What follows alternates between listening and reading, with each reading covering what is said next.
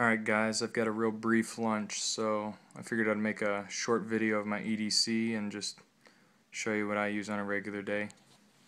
I'll start off with my watch. It's a Tracer H3 Code Blue. It's a tritium watch, which means it has basically little vials. I don't know if any of you have ever worked with tritium sights on weapons, but basically it has little vials that hold a gas that's sort of a byproduct of nuclear waste, and the gas glows for up to 20 years, and it doesn't need any other input, not solar, not battery, none of that. It just glows on its own.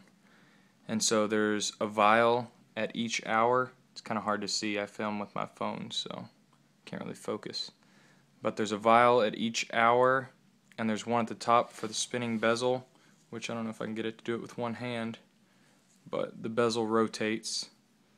And so yeah, that's my watch I carry on a regular basis. My knives I switch off. Usually if I'm in the field training, I use my Bussy 20th anniversary, and the sheath I had made by a guy back home who runs a group called Garage Gorillas on Facebook. You'll have to check him out. But it's a Kydex sheath. I can take this piece off on the back, but it's basically designed to sit on my belt, just like that. And I actually use it in my pocket more often than I do in my belt. But it's a nice, durable knife. You have to sharpen it a little more often, but it's more durable than most knives. It's not going to break. And it's just the perfect size to carry on a regular basis. Then my pocket knife, it was actually a Christmas gift from my dad a couple years ago. I like it a lot. I use it on a regular basis anytime I'm in garrison. It's really convenient, really sharp. It always holds an edge. I don't know how, but it does. It's got a little safety switch there. You just flip it up like that. And that's a SOG Specialty Knives, and it is the Flash 2. Alright, moving on to my keys. No big deal, it's just a regular 550 cord lanyard in Coyote Tan, and it's actually got a small tritium vial that I ordered, the same stuff that's in the watch, and you can actually kind of see it glowing a little bit.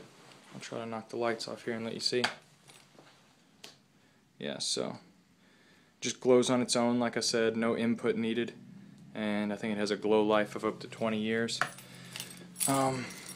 It's helped me a lot dropping my keys in the dark or laying them down somewhere coming back. They're easy to find. A lot of times if we're out in the field, I'll lay my keys on my gear, and in the middle of the night when we come back without flashlights, I can see my gear from 50 feet away with that little blue glow.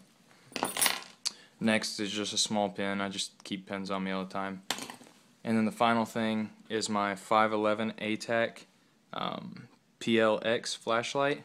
It's very small. I mean, if I put it next to this little pin, you can see, and this pin retracts, so that's actually the size of a normal pin right there.